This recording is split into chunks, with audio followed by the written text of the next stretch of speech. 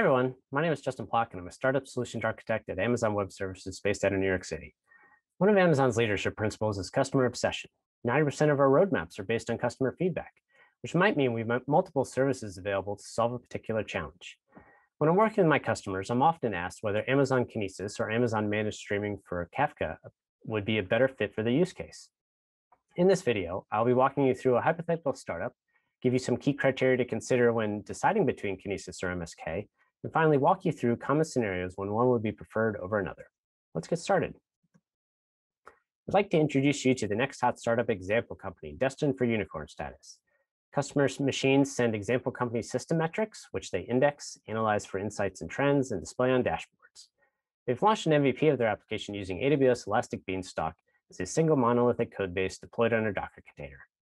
Customers are really loving Example Company's product, and their business is growing fast, but the system has been difficult to scale, a great problem to have.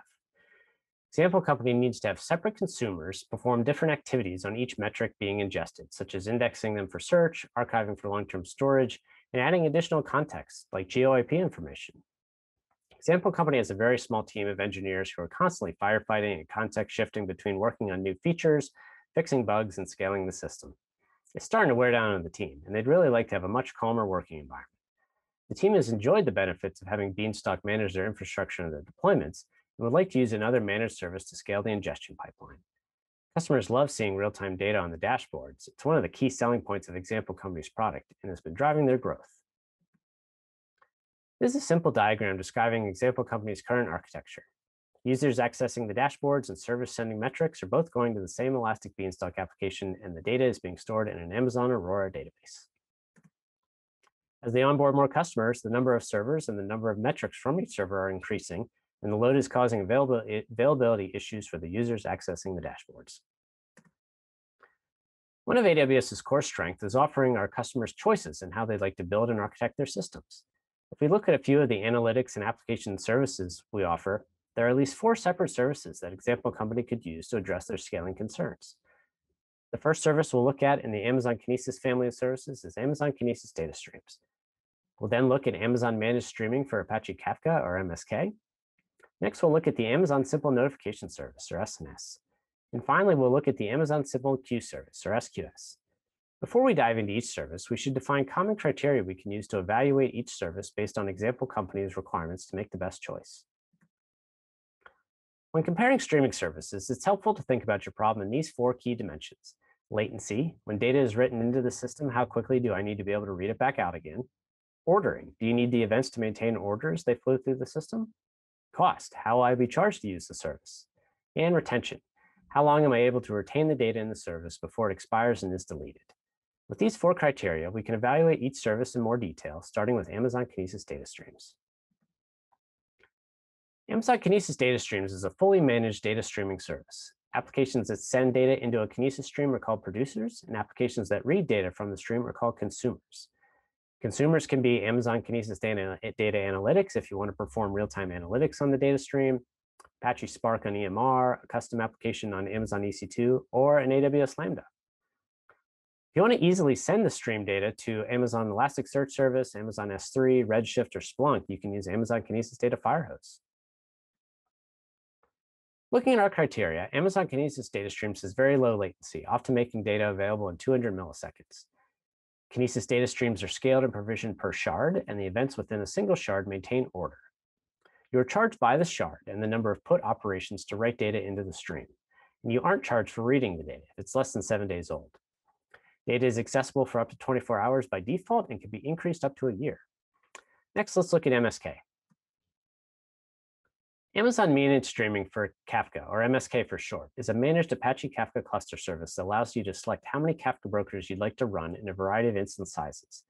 MSK takes care of managing the Apache Zookeeper cluster that Kafka internally uses for cluster coordination.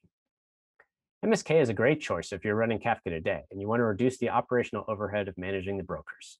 However, you are still responsible for managing your overall broker capacity and scaling the number and size of your brokers. Kafka organizes its data into topics. Producers write data into topics, while consumers read data from topics.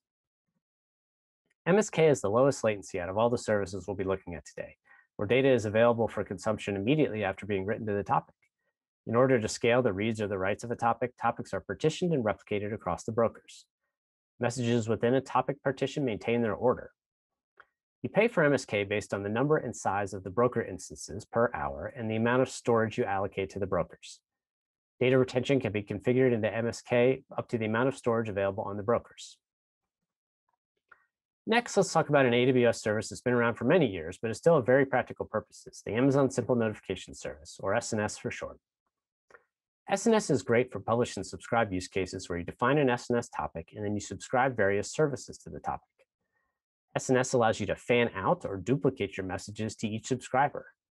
SNS supports AWS Lambda, Amazon Simple Queue Service, Amazon Kinesis Data Firehose, HTTP endpoints, email, SMS text messaging, and even mobile push notifications to subscribers.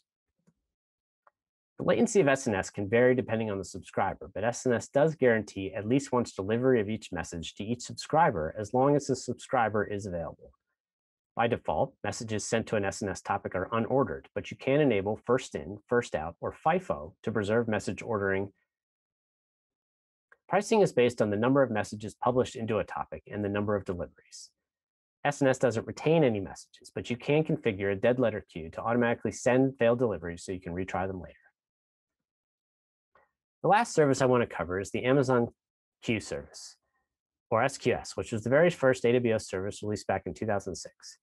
Unlike SNS that publishes messages to the subscribers, SQS lets you send messages into the queue and receive messages by polling the queue for new messages. When a consumer receives the messages from SQS, a message visibility timer begins, which prevents any other consumers from being able to see the message until the timer expires. Consumers must delete each consumed message to prevent them from being consumed multiple times. From a latency perspective, consumers poll SQS for new messages, so there is a delay depending on how frequently consumers are polling. By default, messages in SQS are unordered, and similar to SNS, SQS also supports first in or first out queues if you need to maintain message ordering and to prevent duplicates. You are charged based on the number of requests and the amount of data being sent or received from SQS. And SQS can be configured to store messages for up to 14 days. Now let's go back to Example Company's original requirements and figure out what service would be the best fit. Example Company's second requirement was they wanted a fully managed service. All four of the services I presented are managed in the sense that AWS operates the service for you. However, users need to monitor the MSK broker capacity and manually scale the number or size of the broker instances. So I think we can exclude that one from being fully managed. SNS works very well as a publish-subscribe system that supports many separate consumers, but it doesn't retain the messages if they aren't able to be delivered. To improve message reliability, a common approach is to have SNS publish messages into separate SQS queues, one for each consumer. Kinesis Data Streams, on the other hand, natively supports having multiple consumers reading data from the same stream, so it's much simpler from an architectural perspective. Example Company's last requirement was that they wanted the data to be as close to real-time as possible, which means we can exclude the SNS SQS approach due to the variability in message delivery from SNS and the polling that occurs within SQS. Based on requirements in the 4 dimensions of latency, ordering, cost, and retention, I think Amazon Kinesis Data Streams would work best for Example Company's use case. This architecture will allow Example Company to scale the metrics ingest pipeline separately from the main application. Example Company can continue to use Elastic Beanstalk to manage the workers consuming data from Kinesis. To summarize what we discussed, if you want to process ordered data in real time with the ability to replay records, Amazon Kinesis Data Streams is the best approach. If you need to fan out data to multiple subscribers with high throughput and low latency, Amazon Simple Notification Service is a good choice. And finally, if you want to decouple application components by passing messages around without worrying about scale, Amazon Simple Queue Service would be best. Thank you for your time and attention today. I hope you enjoyed this video. In the words of Amazon.com CTO Werner Vogels, now go build. Thanks.